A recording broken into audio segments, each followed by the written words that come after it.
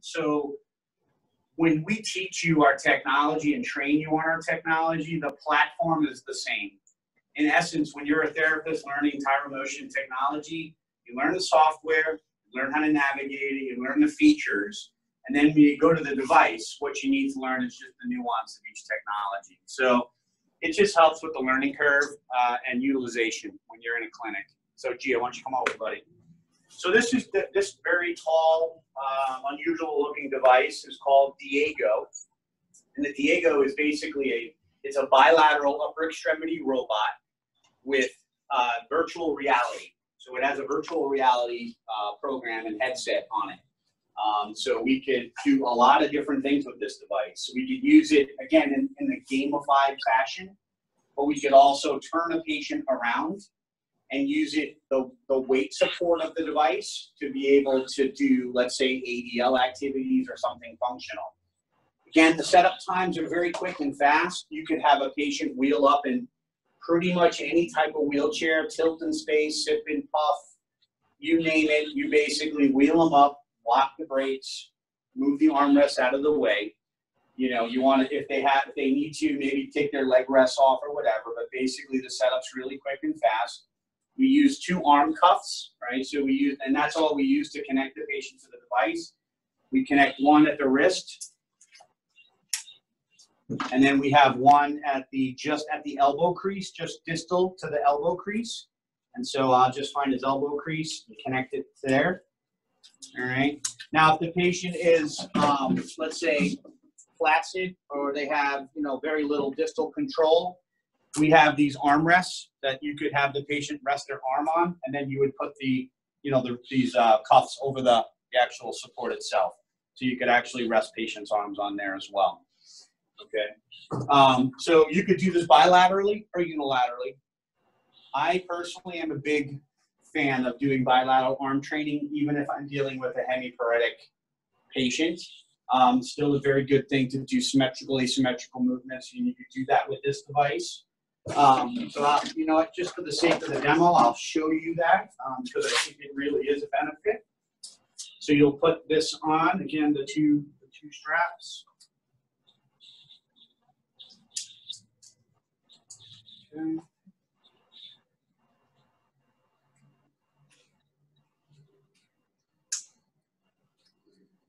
Okay.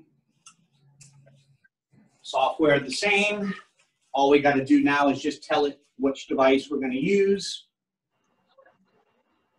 And I'll just walk you through the steps because, again, this is really easy, guys, super easy. So basically, again, it gives you the choice as a therapist how I want to use the device. And you have that choice right here in the beginning. You could use it facing, right? So facing the games or turned around, and you have the patient what we call averted. So we'll use it game facing. And now how we basically just set a patient up is we have to determine the shoulder height. So just sit up nice and tall for me, bud. And so what I'm going to do is just basically bring these tabs down to his shoulder. We just use the acromion as his shoulder height. Okay, and once we have that set, I'm just going to connect him to the device.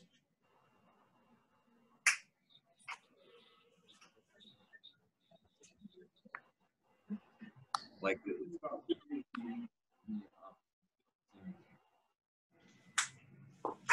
Excuse me. All right.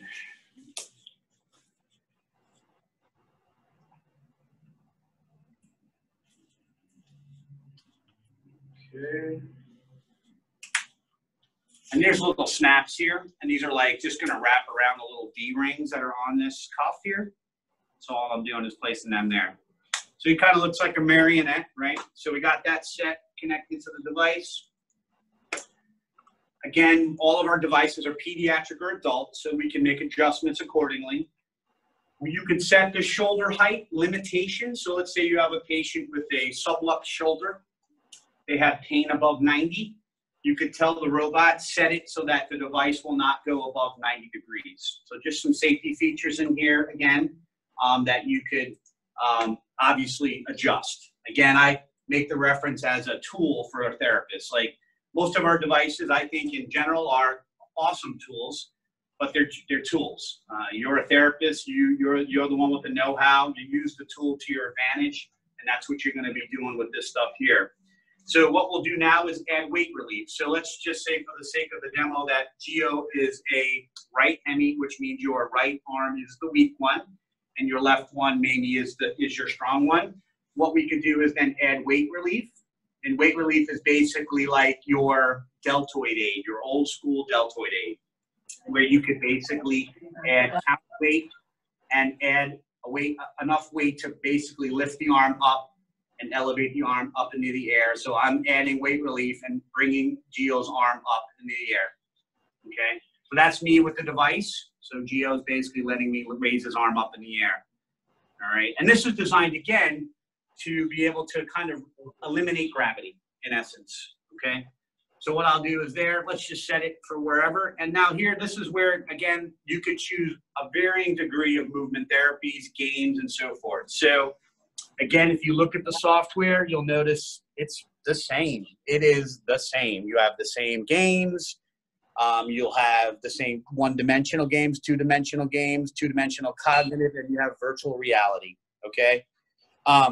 Let me show you an example of what you could do with this game, because you're not limited by an exoskeleton with this device. So I'm going to go to a game called Elevator.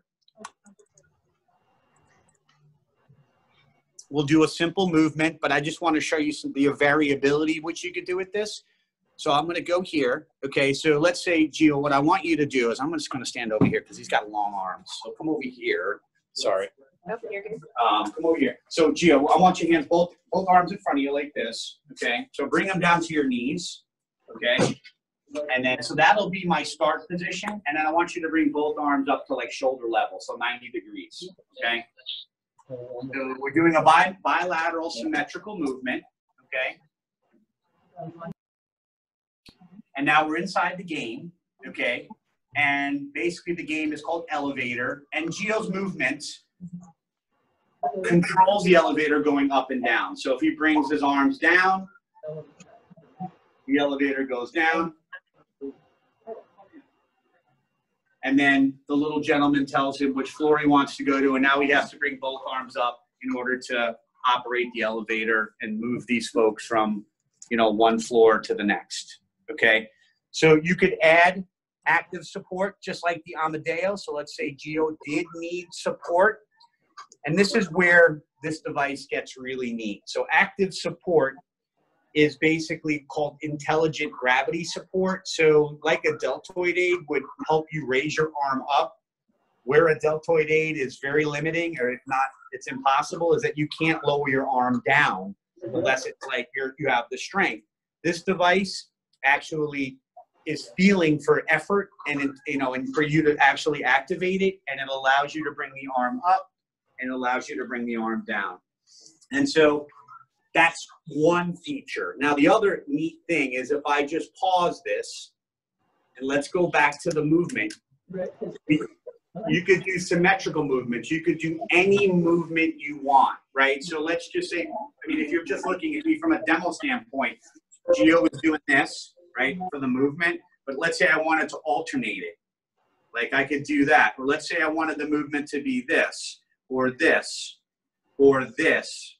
Right? I could alternate movements. So if you're working on self-feeding, maybe self-care, hand to head, you could change the movement to whatever you want it to be, and then that movement is required in order to play whatever game you have set up with that patient.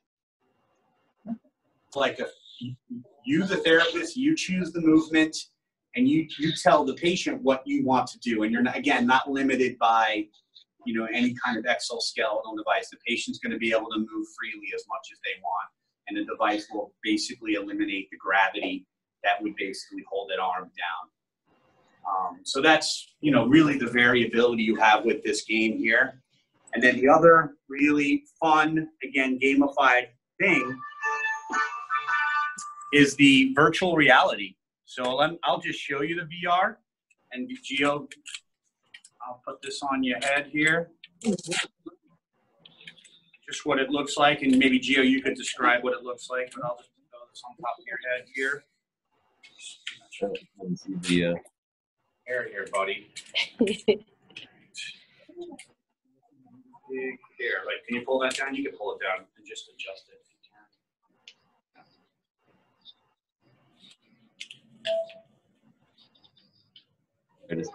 Over. You good? Yeah. Okay. All right. So now got the headset on, and we do have protective barriers to be able to, do this, use this with multiple patients. And what I'll do is I will put this over onto virtual reality. We'll do it with both arms. And you could see what the patient's doing, but it's a full virtual reality. It's a fully immersive device.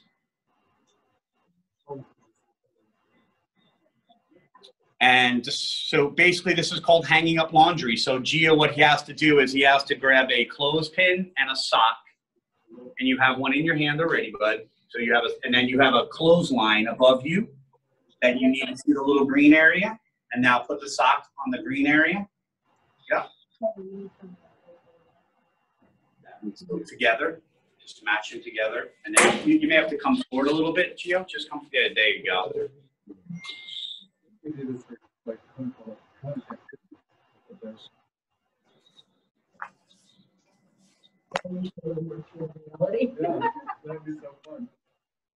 Patients, I will say, not everyone's appropriate for VR, full immersive virtual reality, particularly like maybe if you have a TBI or something, but this is very, very fun and very engaging for patients. We do, like I mentioned before, we do a lot of demos. And normally when we're doing demos, we put somebody in this, and it's very challenging to get them out of it. They really do enjoy it. But look around, like Gio, like you can look around the entire, it's like he's sitting in a backyard in Austria, and it's a full city again. And what he sees is basically his shoulders virtually, and then arms. And that's kind of that's the game here. And we have 3 of these virtual reality games, which are a lot of fun. So nice, buddy. Yeah. And it gets, increasingly harder to be able to do these. Any questions about the Diego? Yeah. Is that all his active movement, or is the machine?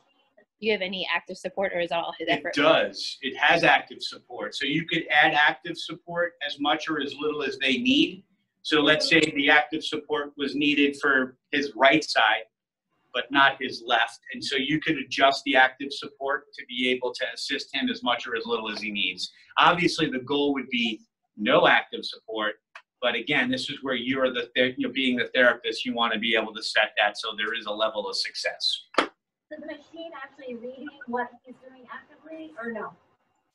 Say it again. Is the machine doing what? Is it like actively reading what he's doing and then assisting, or is he setting it at a specific parameter? During the VR, Nikki, is it actively assisting and pulling it up? Yes. Yes, it is. I call it a clinical, it's like a nudge. It's not doing it for him. What it is, it's like a little bump. So the device, it's kind of hard to describe, but it's not like just pulling the arm up in the air. It's like going, all right, come on, get there. So It's like a little clinical bump or a nudge. And it basically is trying to help the patient to get to that point. It's not looking to do it for them. It kind of just has that, he has sensors in there that detect a level of effort, basically. So, yeah. So this is the Diego. Again, I'll get you out of this. So pretty easy and fun. I love this, probably one of my favorite devices. This would probably be number 2 as far as our most, I guess, widely used devices in the clinics. Let me get you out of here, pal. All right, and then I'll take these off. Okay. So like Cliff said, software is the same. So assessments, exporting reports, combining them with other devices, all of it is a seamless integration. Yeah. And what this device does from an assessment, it does range of motion. So without any active support or assist. And so it looks at abduction, flexion, horizontal, elbow flexion, extension, rotation, supination, pronation, and am I missing one? Yes, those movements. And again, what it does is it plots it on a data point on a graph, and you could literally see if they're, if the patient is improving and how they're trending over the course of time.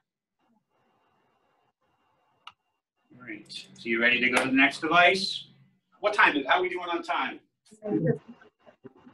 Yeah, we're right at 2 o'clock, so